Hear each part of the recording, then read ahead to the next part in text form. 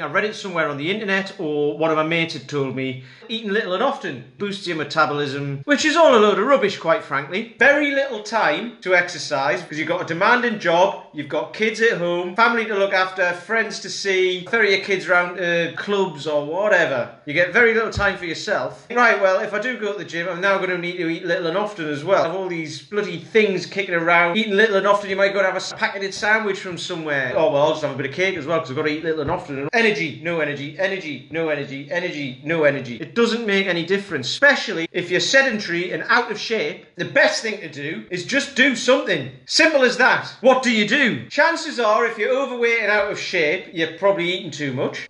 2 palms of protein, 2 thumbs of fat, 2 fists of veg, a cupped hand of carbs. But if you do that for pretty much every meal and stop eating shit, you'll be fine. And if you do an exercise with that as well, it'll give you more energy.